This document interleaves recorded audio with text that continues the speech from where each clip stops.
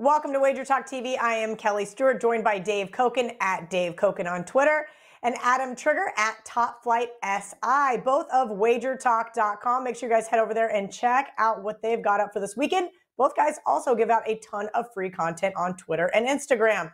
So we're going to talk some more Big Ten.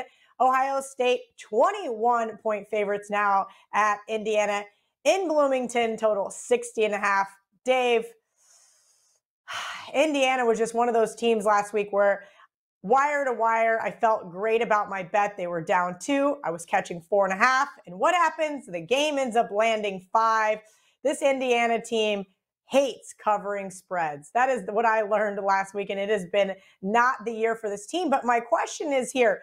Last weekend versus Michigan State was a game they had the opportunity to win. They were unable to do so. Do you think that kind of takes like the wind out of a team's sails, if you will, and gives a team like Ohio State the ability to just walk in there and just trounce them?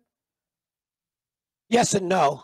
Look, Indiana's legitimately faced the single toughest schedule in the country this year. They are number 1 in strength of schedule, and I think it's wearing on them, along with the fact that they can't get any good play out of the quarterback spot. I've talked about this over and over again. Penix is not back from physically he's come back somewhat, then he's got hurt again. And it's just kind of a lost season for him. Tuttle's not much. He's just not very good. So they got problems.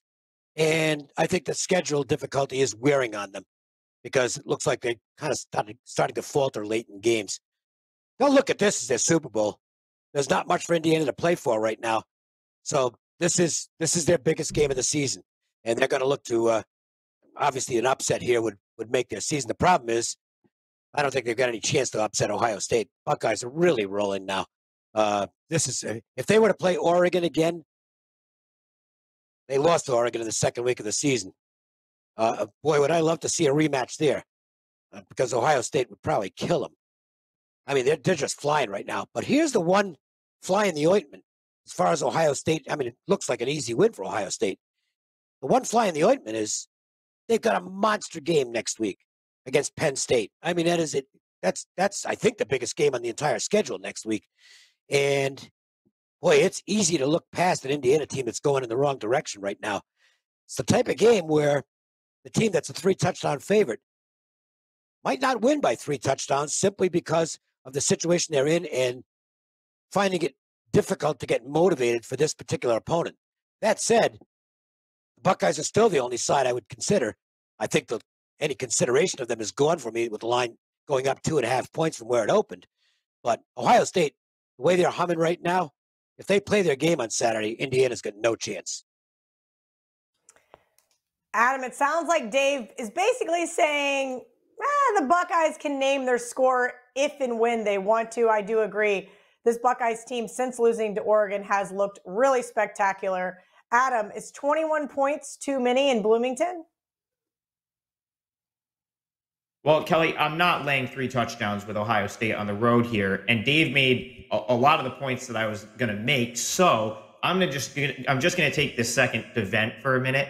I had Indiana plus 4.5 as a big play last week. They were by far the better team in that game. They outgained Michigan State by 80 yards. I felt like they outplayed them the entire game. Michigan State's best play was a terrible pick 6, and it goes back to what Dave said last week and touched on a second ago. I just don't know if I can bet on Jack Tuttle anymore. Indiana's offense with him is just atrocious.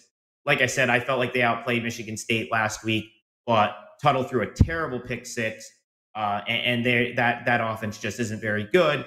And the concern here is that it feels like Ohio State right now, if they want to, can go through the motions and potentially win this game by 3 scores. Dave makes a good point. Huge look-ahead spot for Ohio State with Penn State on deck. But again, the concern here is Ohio State right now, it feels like they're good enough to win this game by 21, even if they don't give their best effort. I don't think Indiana's going to roll over by any means. This certainly isn't a step up in class because all they've been doing all year has been playing top 10 teams. So the caliber of opponent is going to be basically what they've seen. Cincinnati, Iowa, Penn State, Michigan State so far, just a brutal schedule. I don't think Indiana's going to give up. They're at home. Like Dave said, it's probably their Super Bowl. So if I had to play this game, I think, especially now that I can get 21, a little bit of a key number, I'd look to Indiana, but I just don't know if I trust this Indiana offense to score enough to be able to cover. I think it probably ends up right around the number 20, between 20 and 24 point Ohio State wins. So it's a matter of if you end up on the right side of it or not. Very slight lean Indiana, but I'll probably just pass here. I am with Adam and Dave. I too will be passing for all of the said reasons above. Unfortunately, no one's getting to the window on this team, but we do have some other videos up on our WagerTalk YouTube channel. Lots of great free content over there, so make sure you guys head over and check out all of our other videos.